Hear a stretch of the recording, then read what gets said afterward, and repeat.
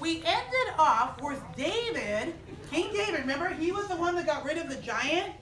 Well, King David was the king of Israel, and he was a good king. But after King David died, other kings came into place, and they started to make bad choices. And the people of Israel started to worship fake gods.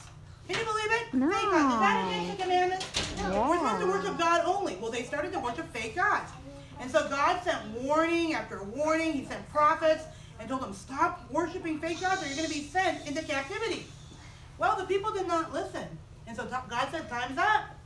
And he sent the people, the Israelites, had to be taken into captivity. That means they were taken from their land, the promised land, and they were taken into this wicked city called Babylon.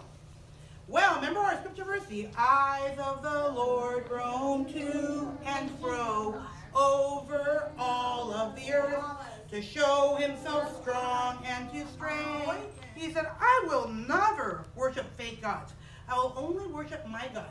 And I'm going to be set apart. And when God saw that, the Holy Spirit came upon Daniel. Well, there was a king there, and he was the king of the Medes and the Persians. But he wasn't necessarily bad. He just didn't know the real God. And so he sees that Daniel is a special man. That Daniel is a man that God has his favor on him. And so he said to Daniel, now Daniel was about 85 years old. He said to Daniel, Daniel, I like you. Can you say that? Hello. You got a special spirit. You're in charge. Ooh, so Daniel became in charge of all of the people. Well, there was somebody who was jealous. Him and his friends were jealous of Daniel. And they were like, I got to get rid of that guy. Can you say that? I got to get rid of that guy. But let's see, what can I do? Daniel is a goody two-shoes. He follows all the rules. The king likes him. I got to come up with something something Daniel does that I have to make against the rules. So he goes to the king and he says, hey king, I got a plan. He said, I want you to sign a law that says everybody has to worship you. And you say, worship me? You say, worship me? I like that plan. Yeah. So they signed the law. And now, in the Mede and Persians, when the law was signed, you could not change it. It became law forever. And so, the bad guy goes, can you go like this? Ha ha ha. You get that? Ha ha ha. I've got him now. Well, Daniel hears about the law. But Daniel doesn't go and hide. He goes and does what he always does.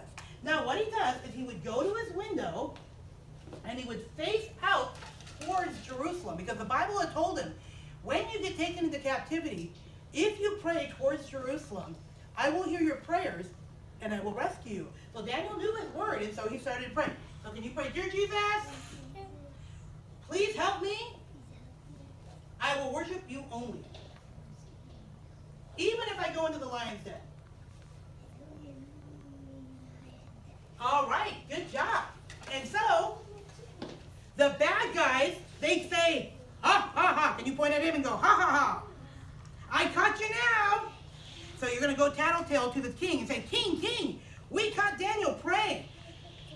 Now the king is sad because he likes Daniel, but he needs to follow his own rule that he made. And so he said, I have to send you to the lion's den. Can you say it? I have to send you to the lion's den. But your God will save you. Yes, your God's going to save you, right? From the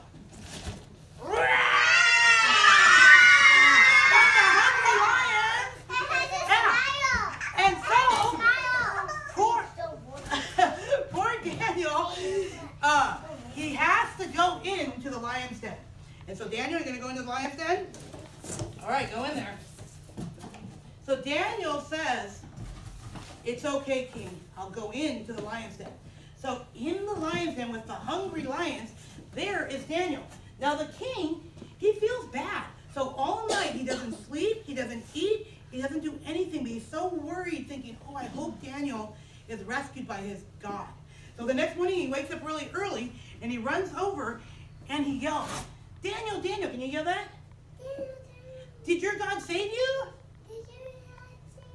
And yes, so Daniel says, yes, he saved me. Can you come out there? Yay! And how did God saved Daniel? You guys remember? God closed in the lion's mouth. What? Sending an angel. Yeah. So just hold the Close angel the lion's mouth. and say, God sent an angel. Can you say that, Lucas?